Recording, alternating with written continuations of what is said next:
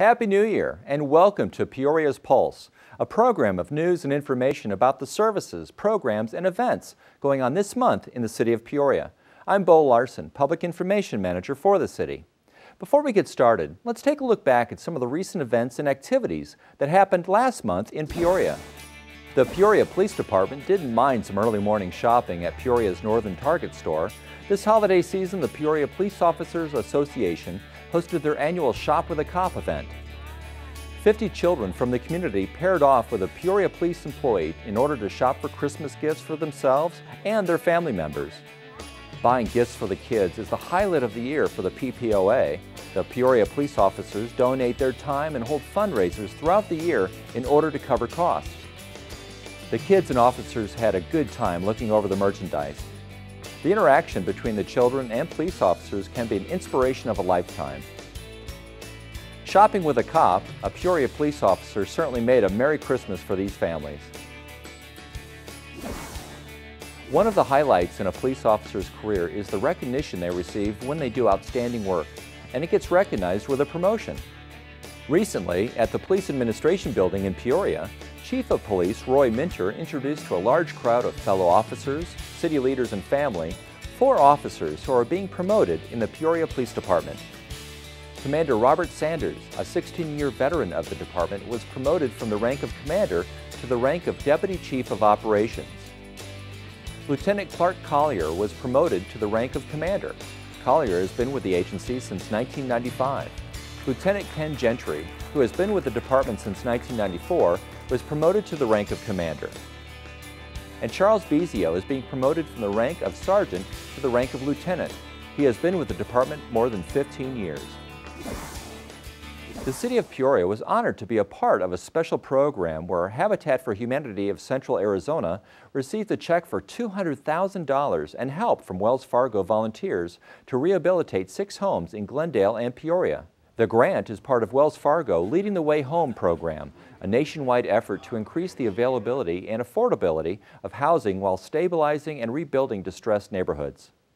Wells Fargo Regional President Pamela Conboy presented the check to Glendale and Peoria city officials, including Peoria Mayor Bob Barrett. It means a lot. Because we work with the Habitat, people come in and their families come and they develop the most basic need that you have, which is for shelter.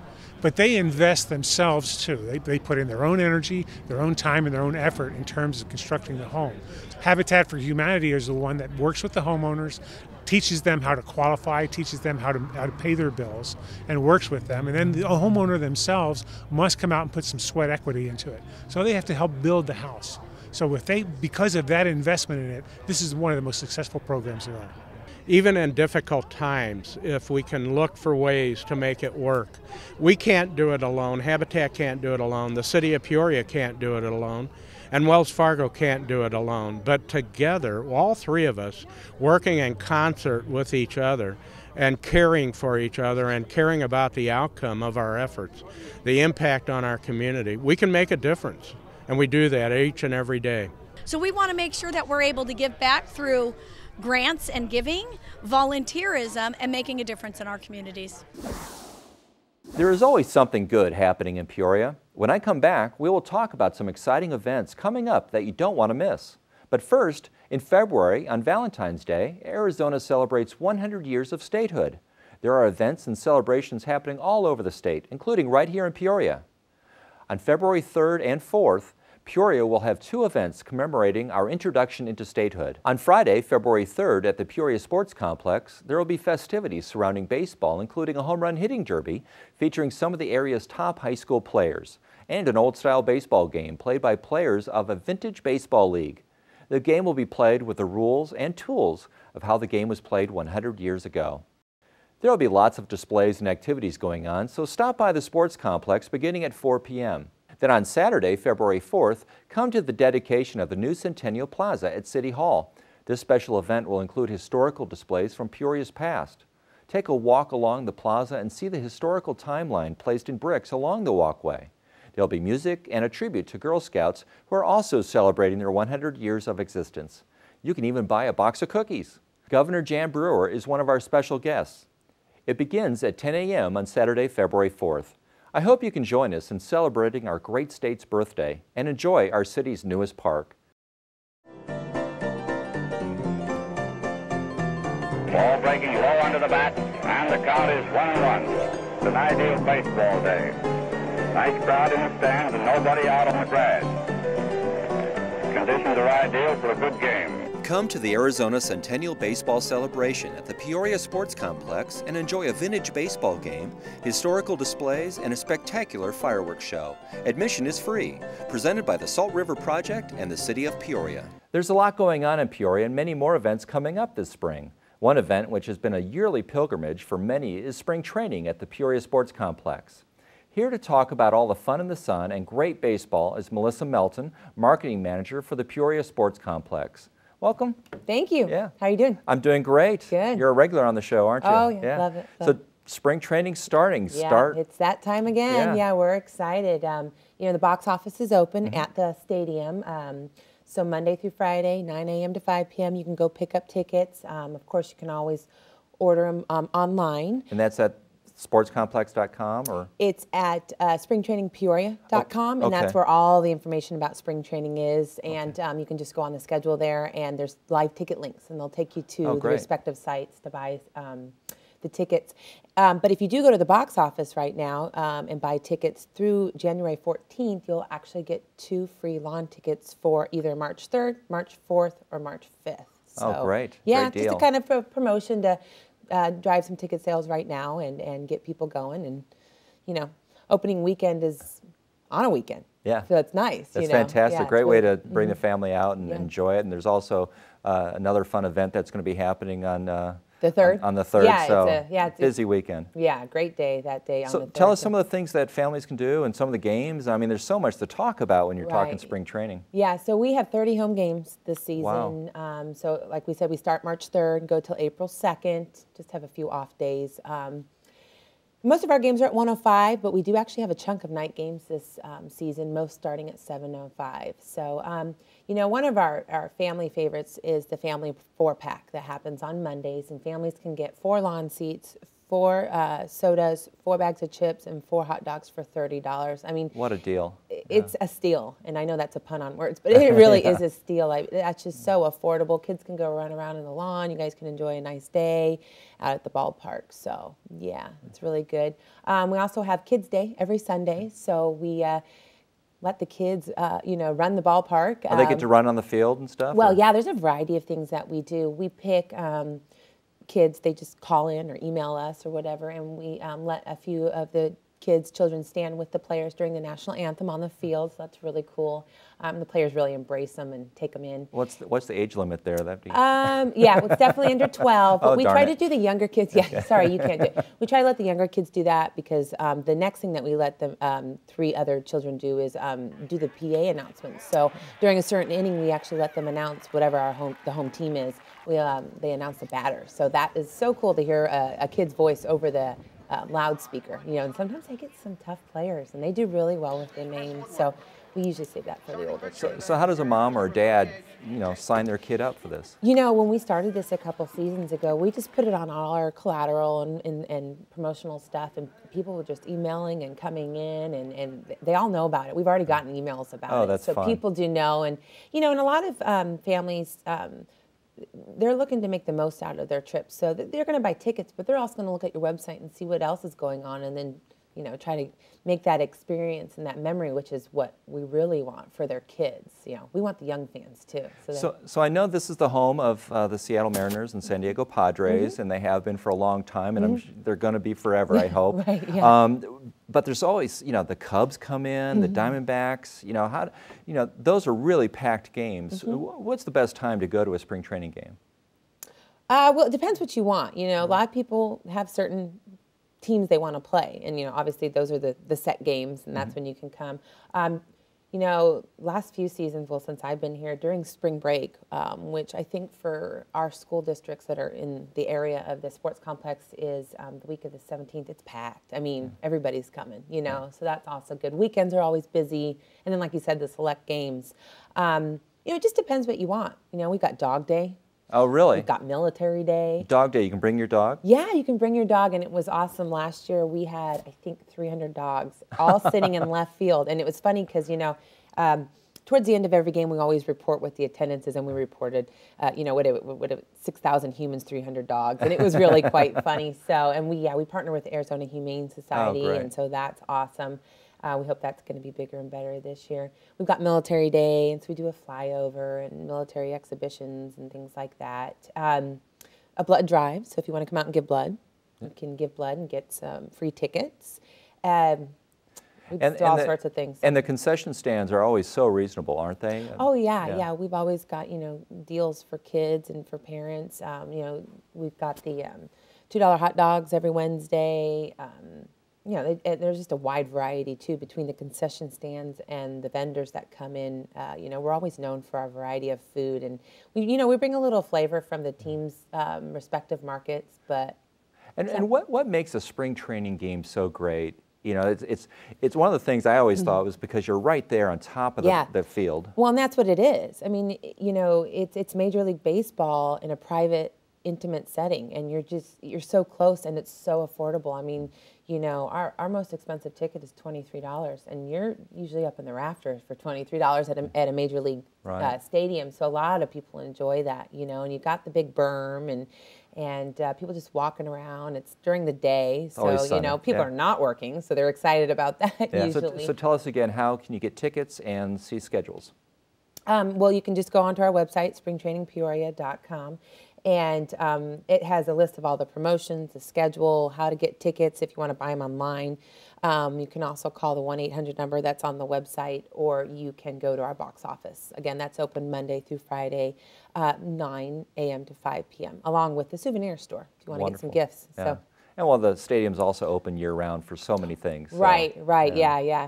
Lots of things. Well, spring is here, so now's the time to make plans for a spring training game. Melissa, thank you very much for telling us more about it today, and we'll be back right after this.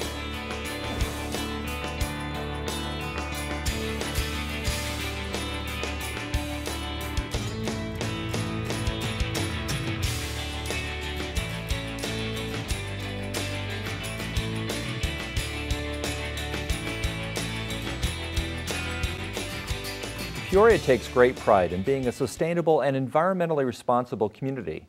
One of the ways in which we maintain this commitment is in our construction of new city buildings and parks.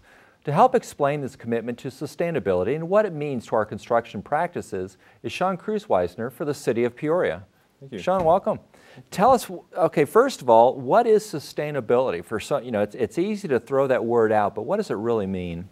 Yeah, and again, I agree with you. It is easy to throw it out. For Peoria, it actually has a number of meanings. We've actually have a formal sustainability action plan that we're in the midst of actually updating as a staff right now. But if you actually go back into such documents as the city's adopted general plan, there's actually a sustainability environmental element to that. For Peoria, one of the things that we did a few years ago is with the downturn in the economy, we actually turned to a lot of sustainable elements to try and save money. You could say we went green to save green. But we've gone further than that. We've actually now adopted the principles of sustainability, which is really looking at, you hear about the three-legged stool, the society, economics, and the environment, and you have to sort of balance them out. I think Peoria in general has done a great job of trying to balance those things out. Now we're looking for our next step and trying to set some stretch goals that we can go forward with. So for sustainability for Peoria, some of the things that we've done, we were very successful and we got an energy efficiency and conservation block grant that's allowed us to go out and actually promote sustainability from an energy conservation level. That was specific because that grant was for energy, talking about lighting technology, heating technology, but we were able to go out and change to new light technology in both city streets and city facilities, which is helping save some dollars, as well as in some cases actually producing better light performance. But some other things that we've done is, we've got one of the city's largest capital projects that's done recently is the Happy Valley Road construction.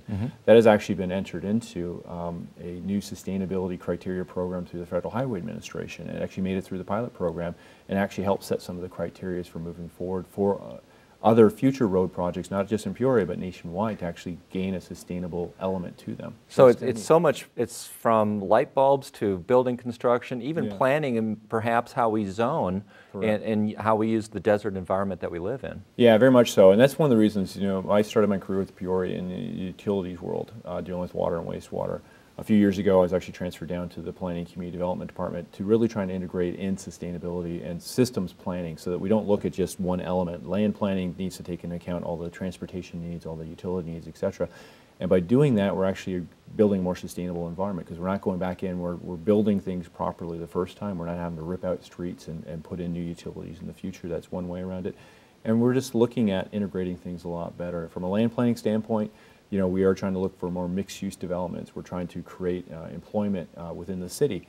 The benefit of that is that actually you don't have people commuting outside the city, so you're actually reducing the carbon footprint of our citizens by actually allowing them to work locally.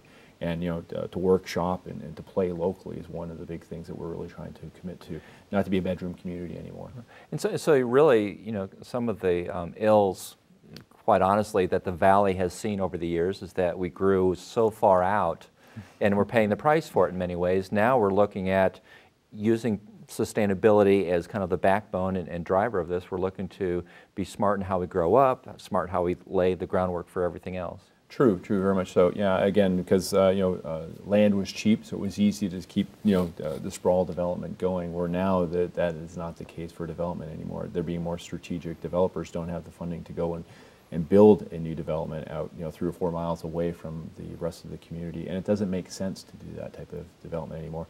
Peoria has an opportunity to redevelop some certain areas like our Old Town area and our sports complex area. We're trying to redevelop those into more core areas. We're looking at how we can integrate transit services into the city better. We've got a good roadway network, and that's been a lot of construction over the years. And again, going back to the Happy Valley Road project, is we've actually done a lot of elements that are sustainable in our roadway. But what about other transit options for the Peoria? Extending the Valley bus grid system into our jurisdiction would be a great thing to do. We've debated light rail. It might not be viable for us, but we have looked at it. We've looked at commuter rail. I think that's one of the more viable options.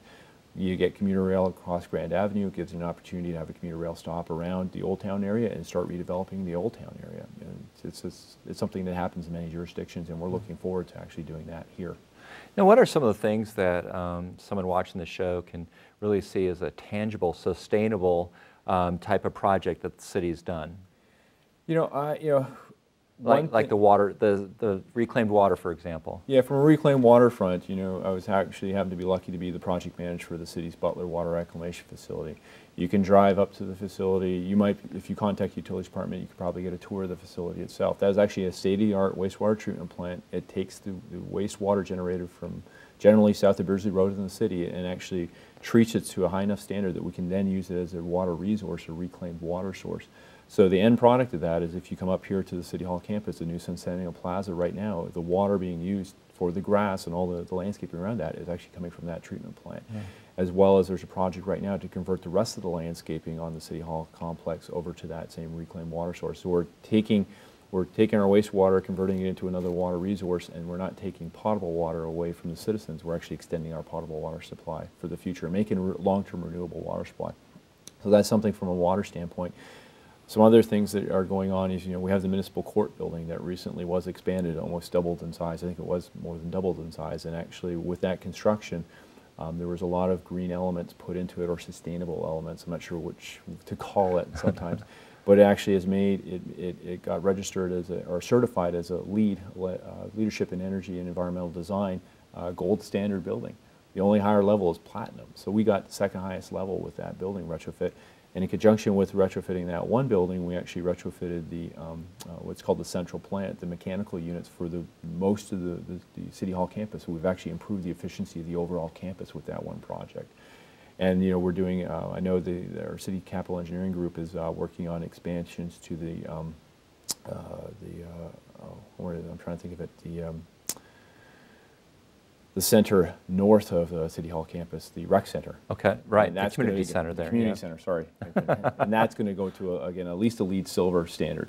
It's integrating several things. And what does that mean in many? I know it's like building materials, but it's also how we remove a lot of materials too. Again, the LEED is actually whole encompassing. It actually goes into how you design your building. You look at it from a standpoint of, in the case of the municipal court building, it actually got a lot of points for the fact that you weren't building a new building. You were adding on to an existing building. That is actually one of the principles of the LEED program. If you can reuse existing, that's your first thing rather than building new. But if you have to build new, you look at how it fits within the environment around it. That's one of the things. How you tie it into transit services, how you tie it into bicycle and commuting or other options, how you tie it into just the surrounding environment. And then there's several tiers, and it also looks at the materials that are being used for the construction elements of it. They talk about it's VOC, volatile organic compounds. the off-gassing. That's why you're here. Yeah. I can't say that more than once. The off-gassing you get from paint, from carpet, and the newer materials have less of that, so it's less harmful for the people. It's also using renewable products in those materials, as well as during the construction itself is it generates a lot of debris. And it's actually, LEED takes into account, if you recycle that debris, go to the effort of actually separating your debris apart and actually recycling it, you get points for that. So it looks at air quality, it looks at materials, it looks at how you design the site. So it's an all-encompassing. It looks at the final performance of the building itself. Did you meet the design criteria as far as how much energy is being consumed in it? So it's a great program from the standpoint of it provides an all-encompassing. There are other programs out there that the city is pursuing. One is Energy Star. The Department of Energy, the U.S. Government Department of Energy has the Energy Star rating system, and we were looking at, instead of just, again, I mentioned municipal court building and the other building, we're getting LEED certifications on these other buildings like the one we're sitting in currently. We're looking at getting Energy Star rating, which shows that we are actually, relative to other buildings of the same type, nature, and size, in this area of the country, we are a high-performing building, and it looks like we will get a good gold rating for both this development, community services, and the public safety administration buildings. So.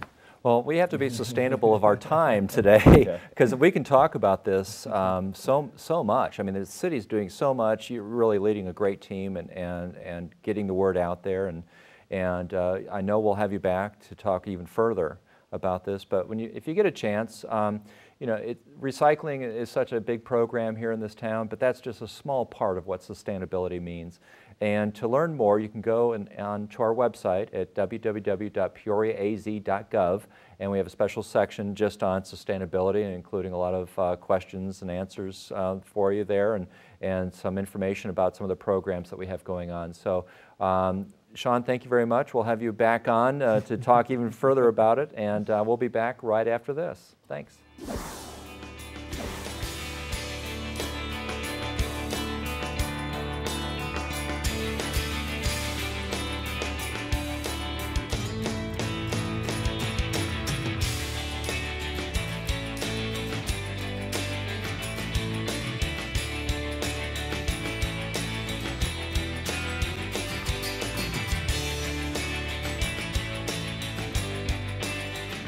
We're here now with Kelly Kincaid, Special Events Supervisor for the City of Peoria's Community Services Department. And welcome. Thank you. Thanks for coming over today. And we're here to talk about the P83 party coming up March 3rd. What's this all about? It sounds like a big deal. Well, it's definitely a party, and what a party it will be. As you stated, it will be on March 3rd. It will be between Mariners Way and Stadium Way on 83rd Avenue. We're going to close the street down. The event itself will start at 4 o'clock and go until 9. We will have lots of different things for people to do. We have a headliner band that is from Seattle that will be joining us, and their name is Candlebox. They play modern rock, very big in the 1990s, and they're making a comeback. Making a comeback, yeah. Yes. They have a CD that will be dropping early March, so we're real excited about that. We also have a spring training game going on as well, and if you get a ticket to the spring training game, you'll be able to come over to the event itself and get in for free. So what's this event about? What are we trying to do with this party?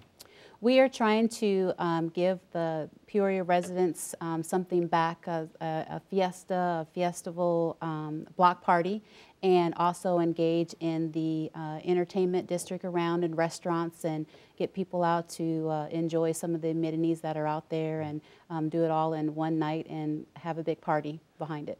So the street's blocked off. There's going to be vendors there selling food, and there's also beer available as well, right? Yes, there will be beer available, wine and spirits for additional cost. Yeah. Now, how much does it cost to get in? It's $10 for adults. 12 and under are free admission to the event. And again, it is from 4 to 9, and it's on March 3rd, and we are going to have a blast. Yeah. So when you say blocking off the street, I mean the complete street between, at the Peoria Sports Complex, the street that goes from Mariners Way to Seattle, or to Stadium Way. Stadium to Way, Mariners, thank yes. you. Mm-hmm. I should know Yes. that, being the Right? information officer, right? Right. Yeah. Yes, that will be blocked off during that time for the event itself, so we'll be in the actual street. Now, how can people get more information about this or get tickets right now? All the information they'd want to know and more, they can go to www.p83az.com to get information. Good. Okay, and that's a site that is dedicated to promoting the entertainment district there that is being kind of called P83 for Peoria 83rd Avenue. So it's a real convenient spot. And off of that, they can click and get tickets from there and Absolutely. more information. Yes. And so how many people are we expecting? We're expecting anywhere from 6,000 to 8,000. Wow. So we're looking forward to it. That's a big crowd. That's a big event. Absolutely. Well, Candlebox, I'm not sure if you've had a chance, but I've looked them up online on YouTube and stuff, and they were big time, and they're still big, and, Right. and they have their own following. They just took some time out with their families and all, and now they're coming out with a new album, I guess, or CD, on March 13th. So that's really going to be exciting. Right. And there's going to be other stages going on as well. Right. There'll be other entertainment leading up to Candlebox, and we are working on that as we speak. So. Yeah. Well, that's fantastic. Well, Kelly, thank you very much for coming here and talking about the show and what's coming up. And if you want more information, you can go to p83az.com, or you can even check out Peoria's new website at peoriaaz.gov, and there'll be a link to it as well. Thanks again. It's going to be a fun event, and I can't wait to party all night. Thank you. Yeah. Ball breaking low under the bat, and the count is 1-1. It's an ideal baseball day. Nice crowd in the stands and nobody out on the grass. Conditions are ideal for a good game. Come to the Arizona Centennial Baseball Celebration at the Peoria Sports Complex and enjoy a vintage baseball game, historical displays, and a spectacular fireworks show. Admission is free. Presented by the Salt River Project and the City of Peoria.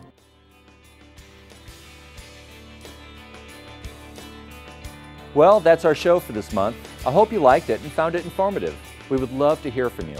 If you have a question about what you saw here today on Pulse, or you have an idea, send us a note at news@peoriaaz.gov. So from all of us here at Peoria Channel 11, I'm Bo Larson. Thanks for watching, and here's to a safe, healthy, and prosperous new year.